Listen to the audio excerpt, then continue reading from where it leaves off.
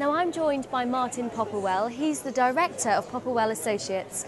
Martin, tell us a little bit about your company.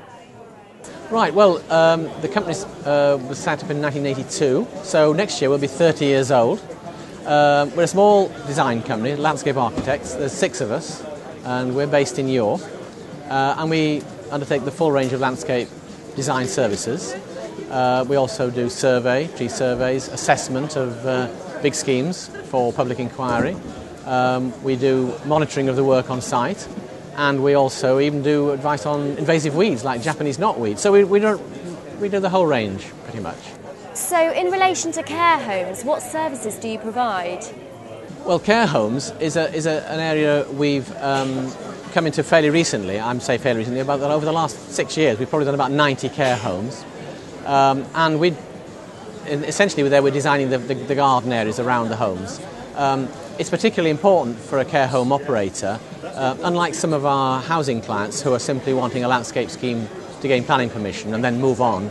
A care home operator really needs the garden areas to be properly designed because they're going to continue the maintenance and management of these, and it's very, very important to their end users. So we've found it very rewarding.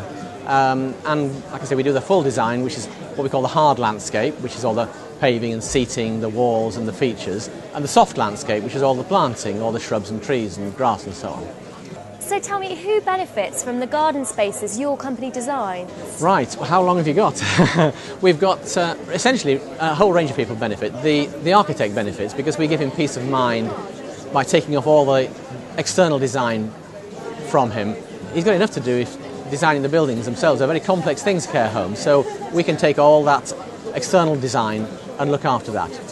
The operator benefits because any scheme with a good garden area has added value. Any development, any care home development has added value in terms of what it can offer.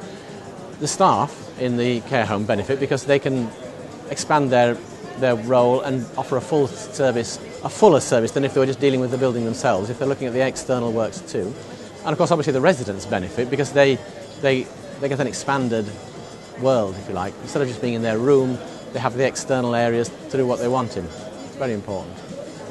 What's your main aim when designing garden spaces for care homes? Well, we're looking at the end user here. What we're trying to give that end user, that's the resident, as many different aspects of the external areas to use as possible.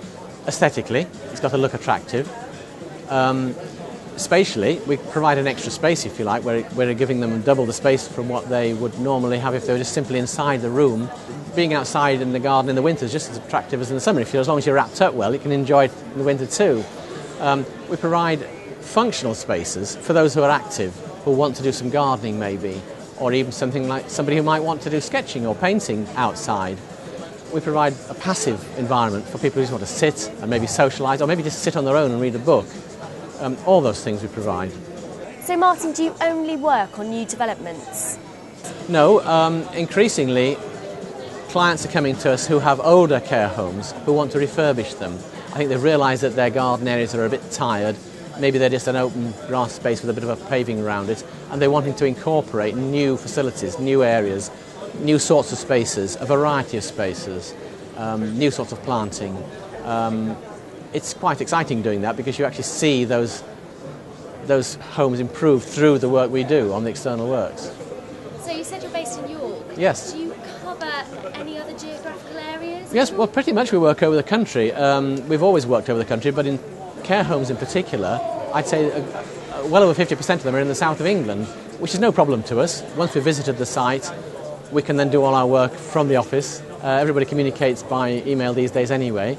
And then we would come back again to look at the site to monitor it when it was being built. So, we work all over the country, and that's partly why we're here in Bournemouth, because we realise that it's a big market in the south of England.